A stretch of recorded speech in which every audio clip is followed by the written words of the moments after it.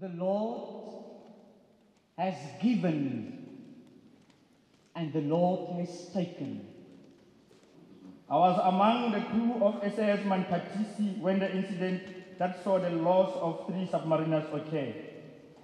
Stay together, help is coming.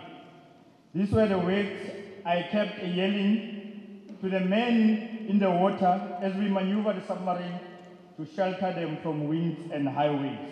What a loss.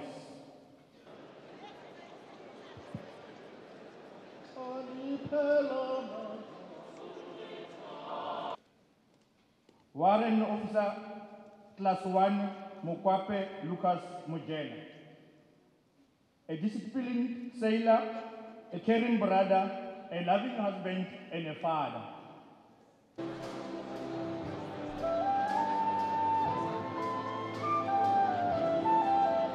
Master Warrant Officer William Mathipa.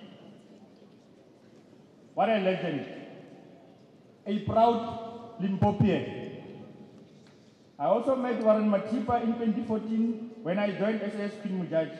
At that time, he was a chief electrician on board. Somehow, Ecclesiastes 3 verse 1, so 3. Lieutenant Commander Gillian Hector was born in Tebeja on the 30th of November 1990. She attended Abraham Levy Primary and St. James High School, where she matriculated in 2008. During her scholar years, she was also a member of the South African Sea Cadet Corps, where she developed her passion for the Navy.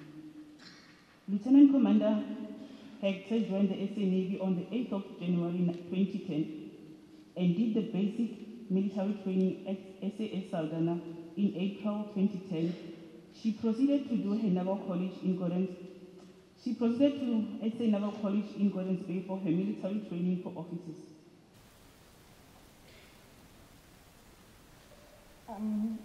I used to blame Commander for me wearing glasses in my last year just before retirement.